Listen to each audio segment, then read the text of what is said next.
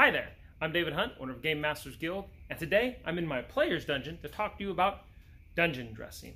And I don't mean just the decorations that you have up in your game area, although maybe I'll do a video on that as well.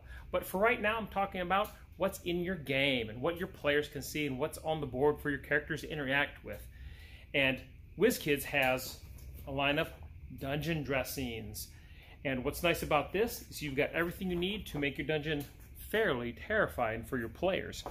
You have 4 different treasure chests with 4 different types of traps that you can equip them with. And each treasure chest, what's nice is they open and close, and you can put these various inserts inside of it depending on the type of trap you have.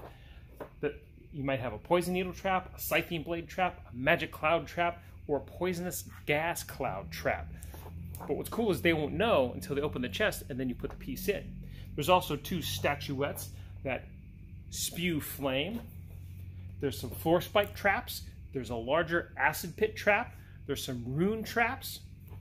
And there's even a couple smaller bear traps if you want to be that devious.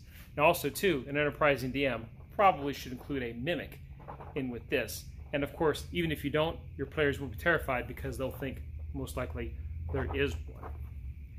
And so that is Devilish Devices by Wizkids. But wait, that's not all. What else do I got? Well, let me tell you. I've got, by Wizkids, I also have Hidden Hazards. Now, with the Hidden Hazards, you get some rolling spheres, you get a scythe blade trap, and it's much bigger and more impressive and intimidating than the treasure chest one. You get some rotating blade traps, falling block trap, you get some saw blade traps that come up through the door, and also too, spike pit traps. And so there we go right there. And they're actually fairly large pieces. So you get 2 of the balls, get 2 of the rotating pillars with the blades on it, 2 of the saw blades, 1 pit, 1 block, and 2 sights. So 8, that's 10 different traps that you get with this particular dungeon dressing. And now, let's check out the next thing that I have on my list from Wizkids.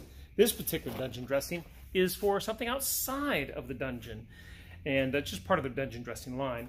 This is Merchant's Row, and what's nice about Merchant's Row is you have a number of different vendors. You have 2 vendor stalls, you have a couple of different vendor tables, you have some market stall shelves, tanning rack, looks like you got some cabbages and some apples. You've got crates, and what's nice is the crates have removable lids so you can put the apples and the cabbages in there, or you can just cabbages if you watch a certain Avatar show. Cabbages! So anyways, you can put those inside.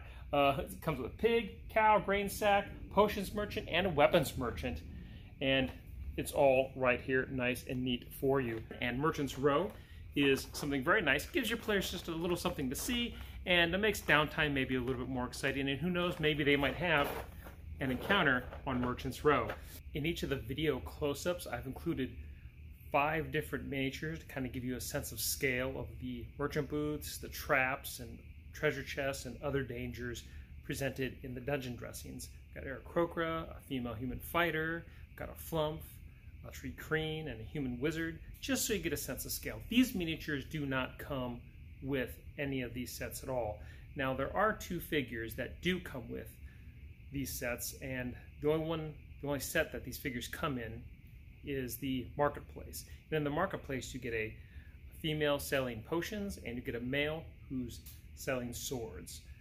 And also too, you get a pig miniature and a cow miniature. Now, generally, all these miniatures have really good quality to them. I like it. Wizkids seems to be pretty consistent, at least in the time that I've been looking at all their stuff. Every now and then you get something wonky, but generally I think that's one of those products made on a Friday kind of thing.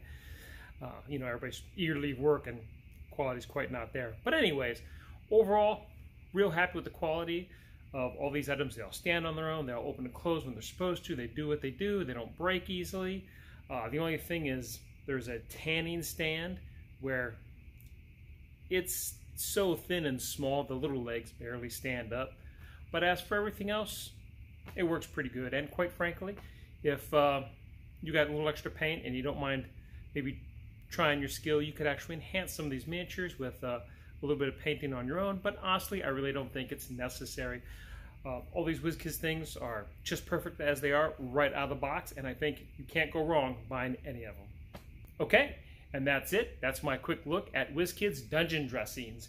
We got Merchant's Row, Hidden Hazards, and Devilish Devices. If you haven't had a chance to go down to your local FLGS and check these miniatures out, go check them out.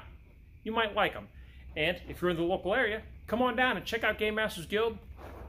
Check out these great miniatures as well as our store. And as always, thank you very much for watching. Be sure to like and subscribe. And as always, I'm David Hunt, owner of GameMasters Guild, telling you to stay safe, play great games, and we'll see you real soon.